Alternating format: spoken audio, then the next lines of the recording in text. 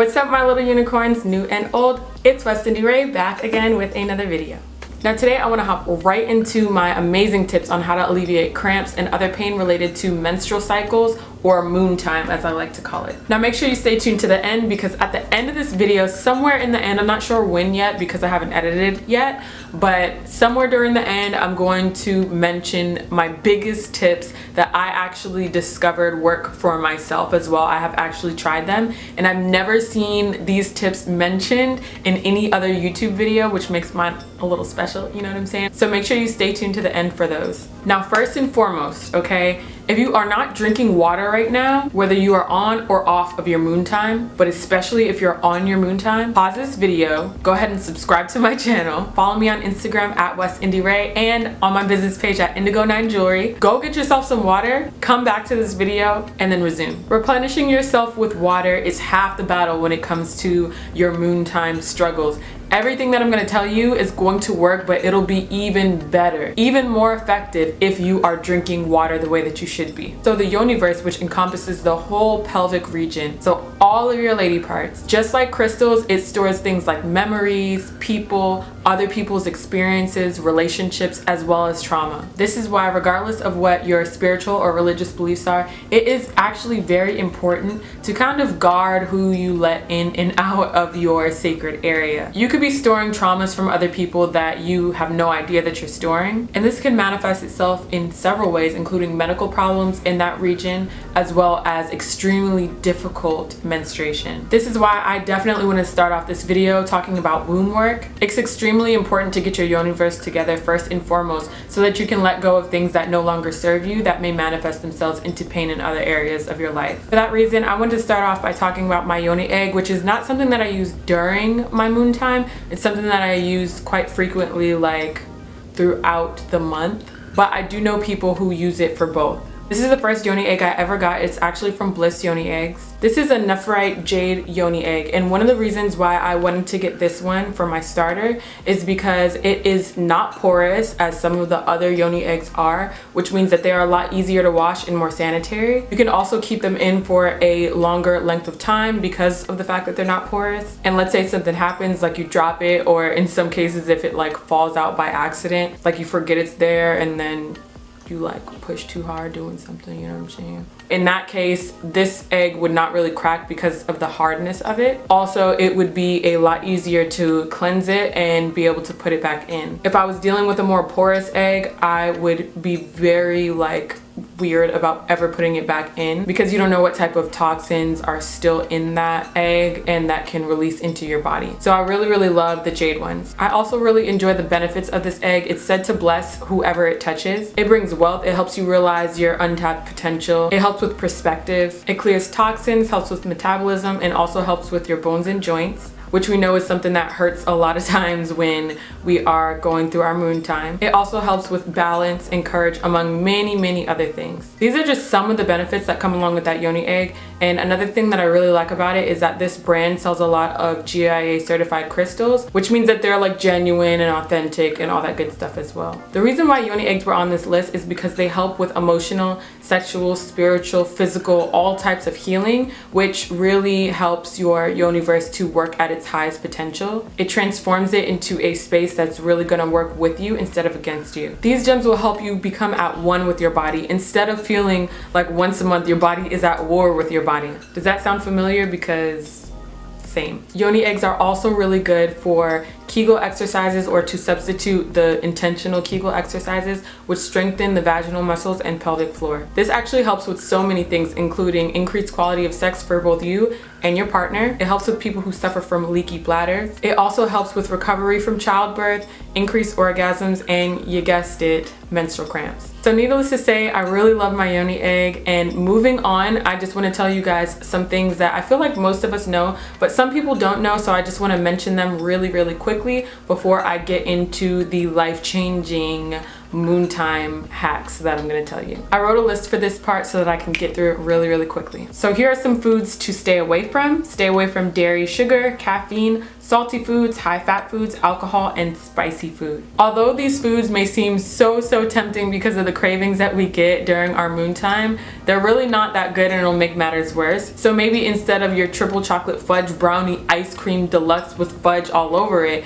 you might try having a piece of dark chocolate. And if you're craving things like soda, I always like to have kombucha on hand. I love kombucha. This is actually a really good brand and a really good flavor. It's Hum Strawberry Lemonade. Now your things to eat are going to include bananas, broccoli, salmon, nuts, dark chocolate, leafy greens, whole grains, lemons, oranges, watermelon and plums, and chamomile tea. And of course water, as I said before. Make sure you're drinking a lot of water. So the next thing, my tip number 3, is to de-stress. Whether that be laying down, meditating, or putting your phone on do not disturb for a couple hours, de-stressing is amazing. Take care of yourself and do it. Number 4 is going to be to stay out of the sun if you're feeling fatigued. Last time I went against my own good advice and went in the sun anyway, I was seeing stars within minutes. Only go outside if it's not extremely hot and you're not feeling extremely weak already. Number 5 is definitely going to be to get some fresh air though. Like I said, if you can't go outside, don't do it. You can just stay in the house, turn on a fan, and open up a window and you'll be just fine.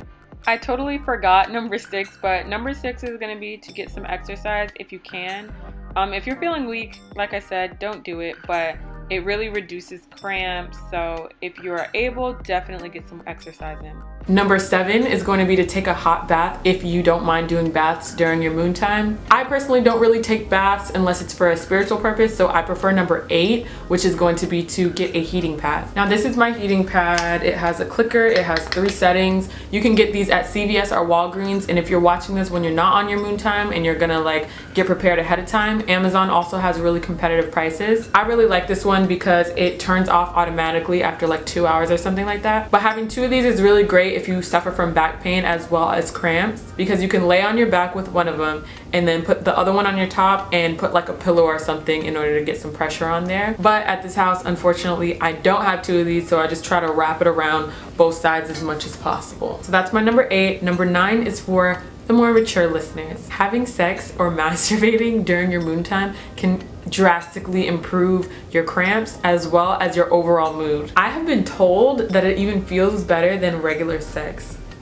I don't know if that's true or not. I just heard it. It also relieves headaches and forces your muscles to contract, which pushes the uterine contents out quicker, resulting in shorter periods. It also helps you determine if the person you thought was your soulmate is actually your soulmate, or if they're just like squeamish little losers who don't want to help you when you need it most. So I've been told. I mean, I wouldn't really know, but that's just what people have been telling me. So if you agree with this method, comment hashtag EarthyAF in the comment section. I'm trying to see something. Number 10 is definitely going to be to use essential oils in order to help you with your moontime troubles. Essential oils such as peppermint can help a lot with the nausea that some of us experience. Nausea, yeah, that's me. And lavender can help a lot with relaxing and helping you be less tense during the time of your cramps, and it'll just relax your muscles and all that. You can apply these things like directly to your skin so that you're smelling them. I like to rub a little bit of lavender oil on my stomach and my back to release some of that tension. But by far my go-to is going to be Zoo Mist. I buy the frankincense and myrrh kind. I really like how it smells. I spray it all over my room as well as on myself, and it puts me in a really relaxed state. I love this stuff. It works for me. If you guys have never tried Zoo Mist, I would highly suggest to try it. I put my whole family on in like 2013 or something, and they have been using it ever since. Zoo Mist is great. But again, you can also just use like the regular stuff. Next thing I'm going to tell you guys about is menstrual cramp relief sound therapy. Now this is where we're getting into the uncharted territory. As you guys know, my videos are a little different than a lot of other people's videos. I'm like on the spiritual brainwaves type stuff. So I definitely wanted to include this because it is something that helps me so much. And again, I personally did research on this and I wrote it down so I wouldn't leave anything out. So I'm gonna go ahead and read that. If you guys don't know what menstrual cramp relief sound therapy is, there's basically this whole world of binaural beat frequencies that create a frequency following response in your brain that can help reducing stress, decreasing physical pain, anxiety. You can use it for studying, weight loss, astral projection, rising vibrations, meditation, increasing energy, and so on. I find mine on YouTube. They also have them on SoundCloud, I believe, as well. I like to listen to these first in my awake state in this body before I allow myself to fall asleep to them, because before I travel to different dimensions and work within my subconscious self, I just want to make sure that there are no subliminal messages getting through there. So yeah, number 11 is definitely going to be those menstrual cramp relief sound therapies. Now these next two are my holy grail treatments that I use for my moon time relief, just because I'm not all the way there. Like, I haven't arrived with my Yoniverse work yet, so I still do suffer a lot of pain sometimes. Mugwort, I have a pound of it. It's organic, it is legal. I got it on Amazon. Some people smoke mugwort. I choose to have it in a tea. Sometimes I even mix it with ginger or chamomile tea. And if you guys don't know how to steep herbs without them being inside of tea bags, you can just get a tea steeper. I will put links to some of them that you can purchase from like Amazon or like, you know, Bed Bath & Beyond or something like that down below. Now about mugwort, I did my research and I wrote some stuff down for you. Mugwort's Latin name is Artemisia vulgaris. This is said to come from the name Artemis, the Greek moon goddess who supported women at crucial moments in their lives. And yes, this is the same moon that our bodies physically reflect in the way that it has its phases, which is why I keep calling our menstrual cycles or our periods moon time. And so the same way the moon pulls tides, herbs that are associated with the moon are amazing for pulling and releasing stagnant energy from the body, which may manifest as discomfort during our moon time. In my research, I found that Artemis' divine presence was said to be concentrated in mugwort, and they used it a lot in full moon ceremonies to honor her. The herb is antibacterial, antifungal, anti-inflammatory. It's an astringent. It tightens and tones lax tissues and can help tone the uterus to prevent cramping, which is like what this video is all about, right? It's bitter, which means it's great for killing parasites. It helps the body absorb nutrients, stimulates blood flow in the pelvic area, which encourages smooth flow of menstruation. And this is very important because if the uterus is not receiving enough blood, the body will have to strain extra hard in order for it to push out the stagnant blood. And any type of strain is obviously going to cause us hella pain. Mugwort can also relax the muscles to further assist with heavy cramping and other discomfort that you may encounter during this time. The herb is also good for so many other things like headaches, fever, insomnia, dreaming, and so on. Some say it even opens up portals. If you guys want a super in-depth, detailed profile on this psychedelic herb that is completely legal and you want to know what it's used for and how to use it, comment hashtag mugwort in the comment section below. And then there was one. My last tip. Tip number 13 is going to be CBD oil. CBD oil is a cannabis derivative that doesn't include the psychedelic effects that people get from smoking, ingesting, or otherwise using marijuana in its complete form. Contrary to popular belief, I don't care for smoking at all, and I'm more of a social drinker even though I'm not drinking at all at this point in life. So I'd rather go for therapies that are going to allow me to be completely present on this plane. So when I found out that this was like a thing and I was able to do it and it's legal, I was like, bet. Now some people use CBD in drop form, some people eat gummies or use other types of CBD candy, but as of now, I choose to smoke it from my pen. I have the Charm pen with a 500 milligram cartridge. This is what it looks like, and I've used it a lot and I still have a lot left. So even though it seems kind of expensive, I got the 500 milligram for $54. It's really not that expensive because it lasts forever. Now some people do have mixed reviews on vape pens or if they're dangerous or safe or how they affect your body in other ways. If you have any of those reservations, you can easily just go ahead and try the drops. I've never tried them, but I've spoken to people who have tried them before and we have like the same experience with them, so I would definitely say go for it. My experience with this is that it just completely relaxed me. My cramps completely went away and I was like able to take a nap and stuff like that, which I'm not usually able to do. The first time I used it, I was shocked at how fast it worked. It was like less than if you were to pop an Advil or something like that. Like it took even less time. Plus, I mean, it's not an Advil that has like tons of fillers and like bad things in it for you. Like, you know.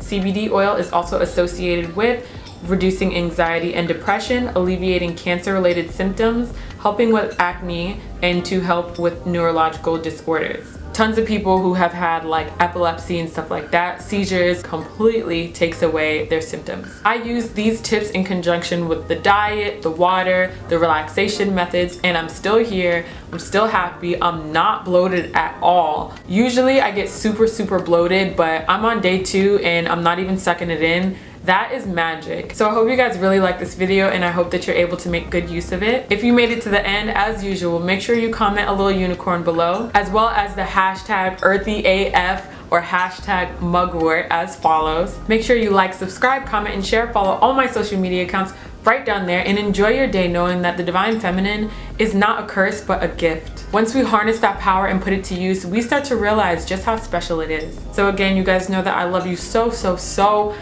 much, and I'll see you in the next video.